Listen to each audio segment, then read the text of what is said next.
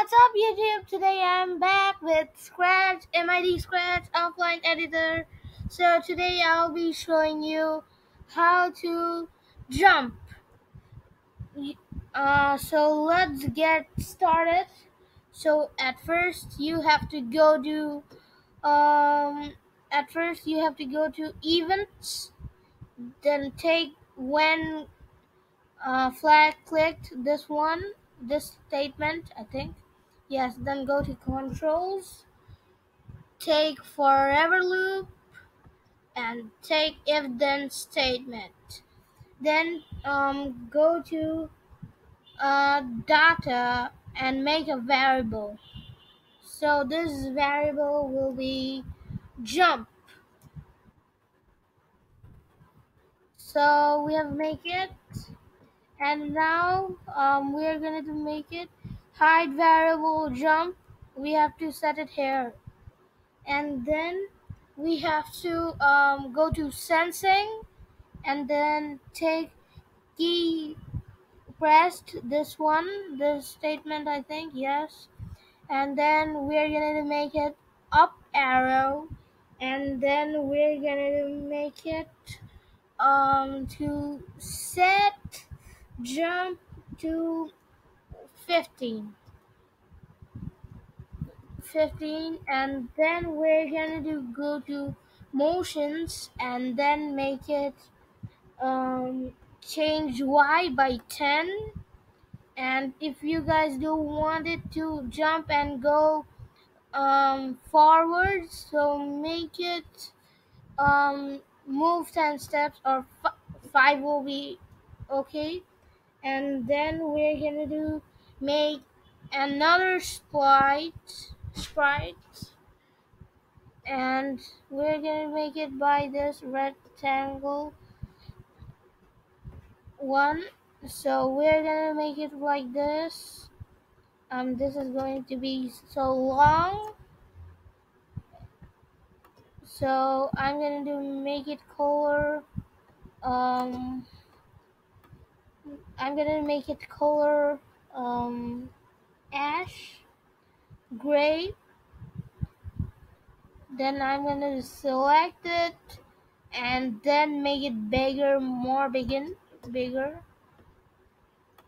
So I think this will be okay.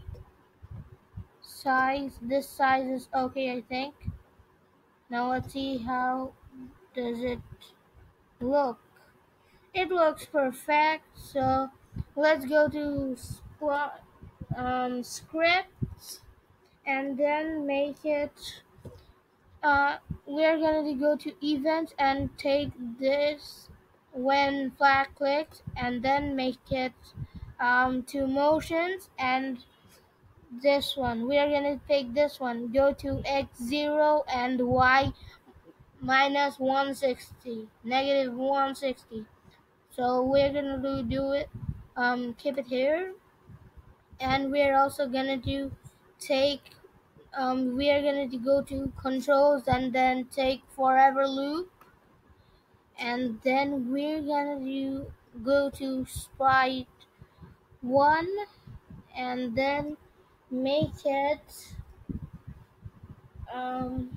then we're going to go to sensing, then we're going to pick this up, and also go to control and pick repeat until statement. We're going to place it here, and then we're going to make it sprite 2, and then we're going to move it to here and place it here, and then we're going to change jump by minus negative 1, and then we're going to go to motions, and then we're going to make change Y by jump, and then we're going to make another one. This then take this also, this when flag clicked one. I take the forever loop, then take if um if then statement. Then we're gonna do another one. We're gonna to make it. We're gonna go to sensing and then take touching mouse pointer and then change it to sprite 2. Then we're gonna make another variable of gravity.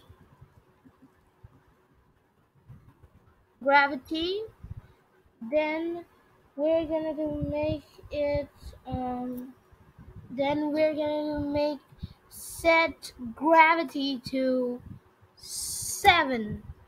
Now let's try it. I hope it will work. um then oh yeah, then you have to go to sprite 2 and make a hide variable gravity. So let's get started. You have to click this green flag, green or at gray. So let's get started. Now this works actually. Wait. Now I think this will work. Yes, it works. And we're gonna make it from the previous tutorial. We're gonna make the moving one. So you have to take this and go to controls, take forever loop, then take if then statement, then go to sensing, then take key this one will be right arrow, then go to motions and take move 10 steps. And then we are going to duplicate it and make it left arrow, and this will be -10. So let's get started. So it's working. It's working. Now I don't need this. That's why I'm gonna do remove it. Not this, but this. Because it's moving already. That's why I don't need to move it more. So now it's working. Okay guys, this was our video. If you guys like this video, give a big thumbs up. Okay guys, bye bye. See you guys next time.